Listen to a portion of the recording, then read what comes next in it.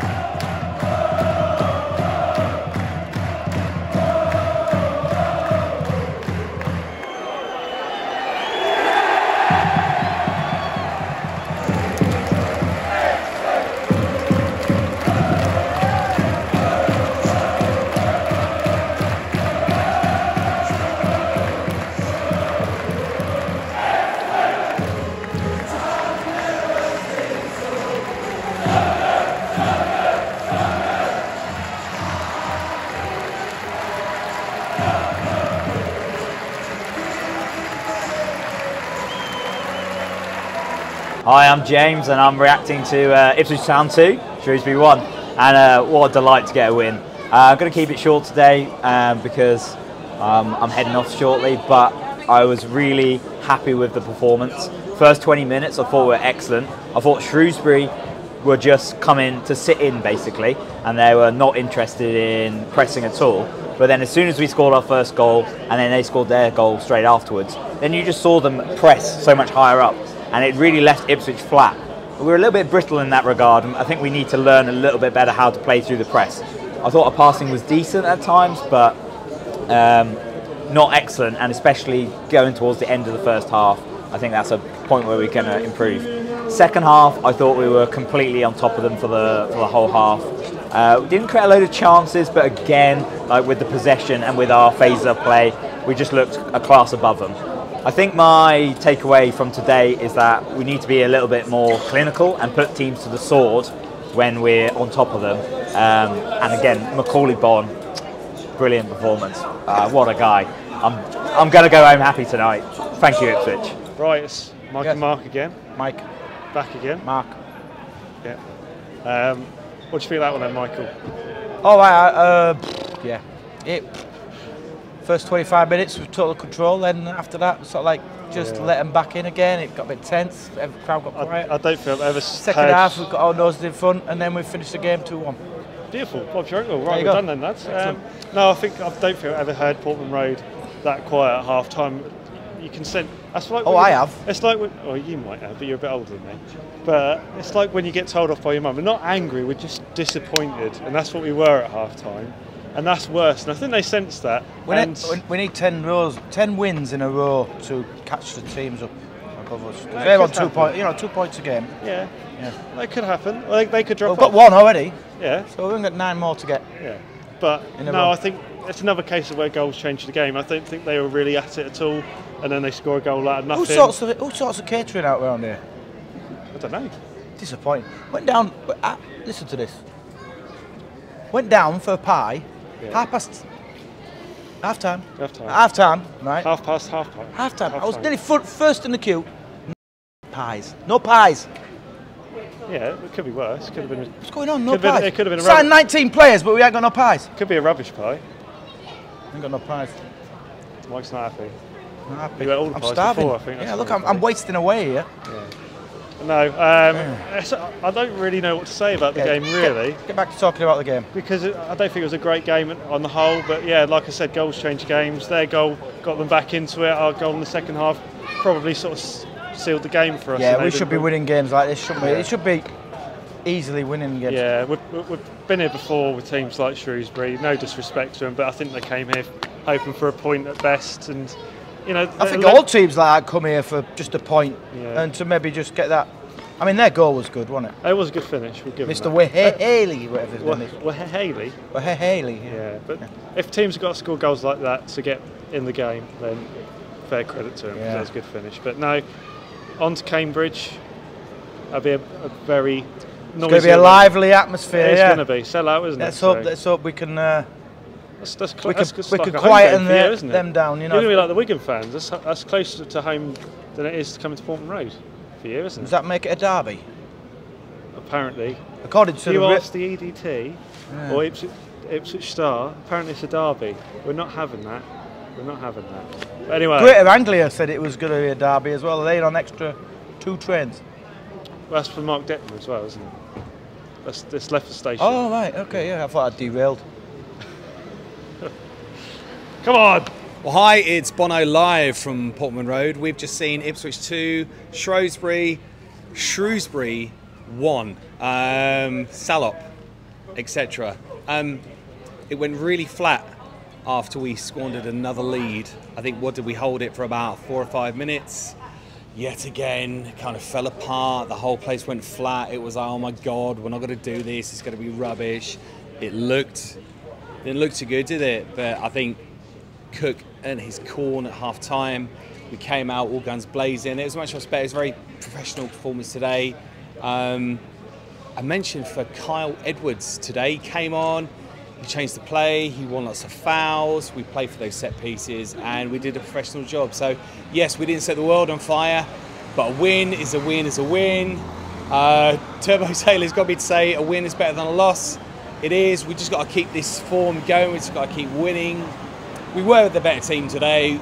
I think they slowly tried to drag us down to their level, but it didn't work. So we get the 3 points.